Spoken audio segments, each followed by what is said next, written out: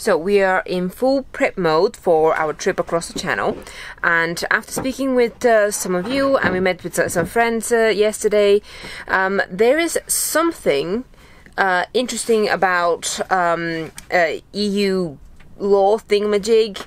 So basically I have a European Union passport. I have a Bulgarian passport and they're in the EU, so I have basically freedom of movement. I have dual citizenship, but he has only British citizenship. So until now we basically thought that we have to subscribe to the Schengen Shuffle, so the 90 days within 180-day time limit for a British citizen to be, you know, within the Schengen area, which we'll get into later to explain what that means. But because of my EU passport, that might not be the case. So I want the document, and I'll print it, and I'll be like, I'll highlight it, and whatever our rights are, I'll be like, they go with my passport and our marriage certificate and everything. What else do you need? So that is what we're gonna do today. Find out the truth. Can a Brit travel with their EU citizen partner?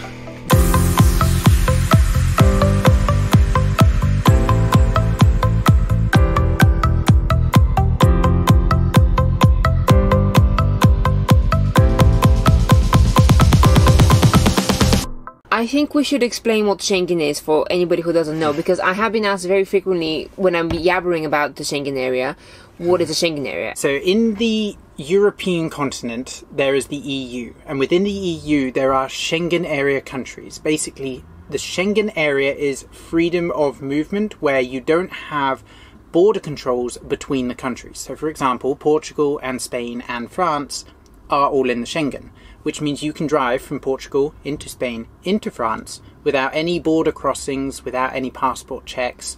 There's literally just a sign saying France, and you're now in France. It's just like a town or a city sign. Yeah, and then everything changes language. Now, there are a few countries within the EU that aren't in the Schengen area yet. They are obliged to join eventually. So there's a lot of clubs in the EU and stuff. One is the European Union, and then there's clubs within that, so the Schengen area.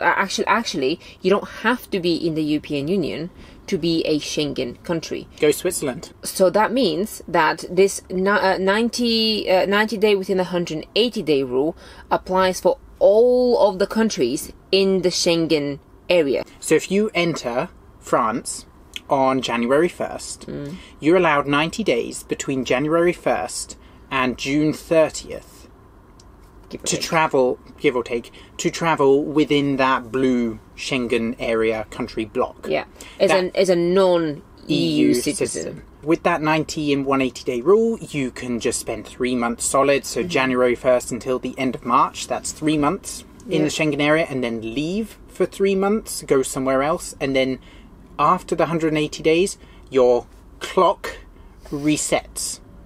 So basically, come July, you can then enter Schengen again on a new 90 and 180-day period. Yeah.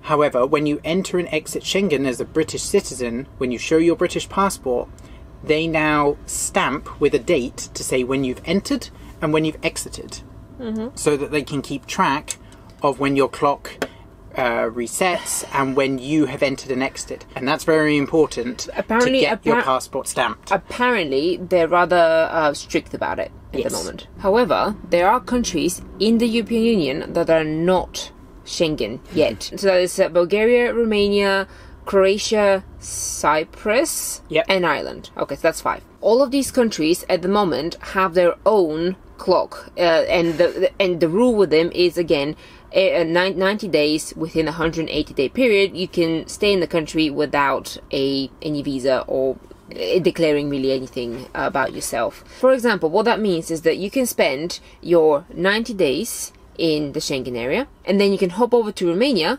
and use up the 90-day clock in Romania, and that would reset your Schengen clock, so you can hop back into the Schengen area for the next 90 days.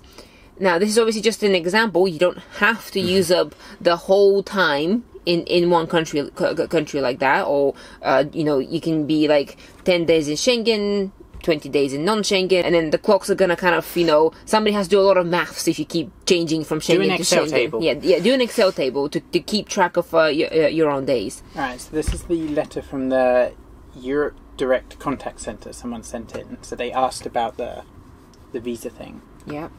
So it says, thank you for contacting Europe Direct Contact Centre.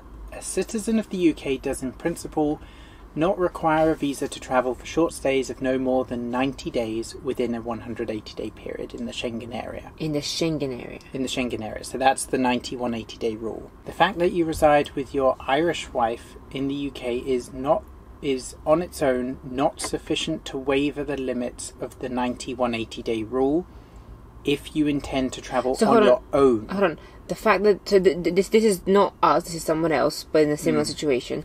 The fact that you reside with your European wife in the UK does not in itself waive the 180-day rule. If your wife is travelling with you to a Schengen country or joins you in the Schengen country, the 180-day limitation does not apply. Accordingly, any stays in the Schengen area together with her will not be taken into account when you travel again on your own. So that means that your clock doesn't start at all until I'm on my own. So if you go by yourself to Spain, for 10 days, your clock will start. Yeah. But if I come join you, your clock stops. Correct. Until you leave me again. and then my clock starts again. But then you get in trouble probably when you cross the borders by yourself. You can't cross the borders by yourself if you've gone over your time. Because how do you prove that I was with you for some little section? I don't know.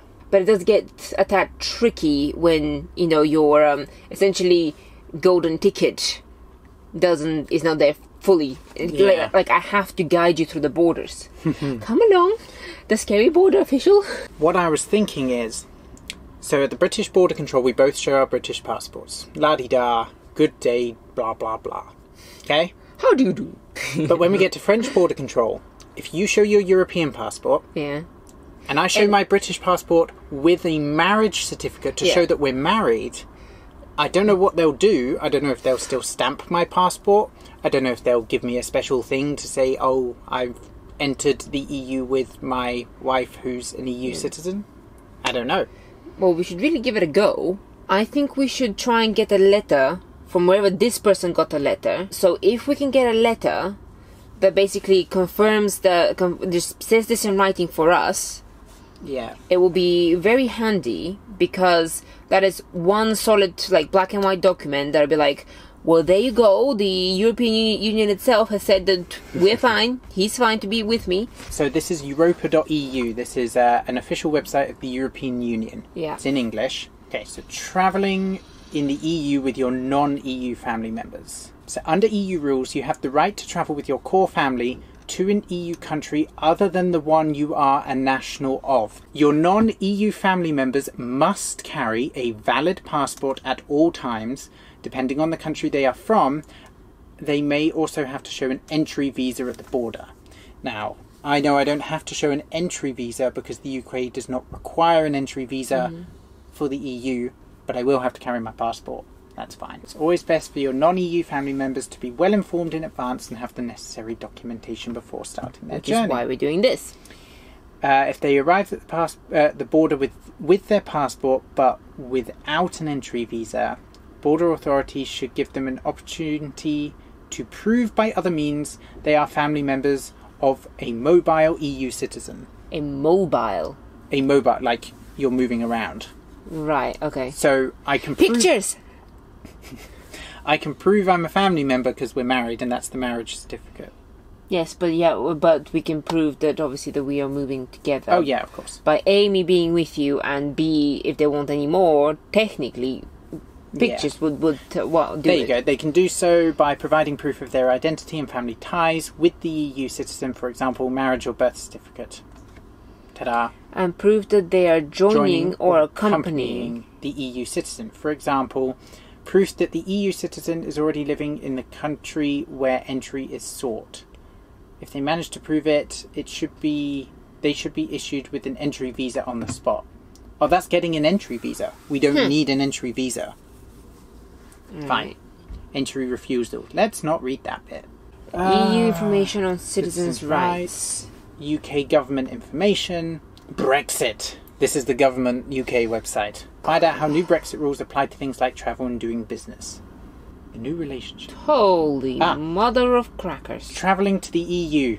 There are new rules for British travellers travelling to and from the EU for work, holiday or to visit loved ones. COVID-19 restrictions allowing.